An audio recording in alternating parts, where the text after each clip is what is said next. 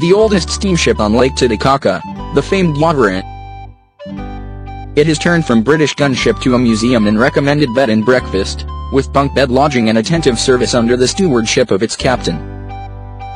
In 1862 the Yavari and its sister ship, the Yavari, were built in Birmingham and shipped as parts around Cape Horn to Arica, now northern Chile, moved by train to Tacna, and finally hauled by mule over the Andes to Puno. The incredible undertaking took 6 years. After its assembly, the Yavari was launched on Christmas Day 1870. The Yavari was later renamed the Puno and became a Peruvian Navy medical ship. Both had coal-powered steam engines, but due to a shortage of coal, they were fueled with dried llama dung. After long years of service, the ship was decommissioned by the Peruvian Navy and the hull was left to rust on the lake shore. In 1982, Englishwoman Muriel Larkin visited the forgotten boat and decided to attempt to save this piece of Peruvian history.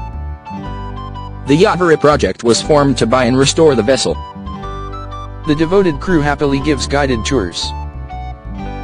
With prior notice, enthusiasts may even be able to see the engine fired up.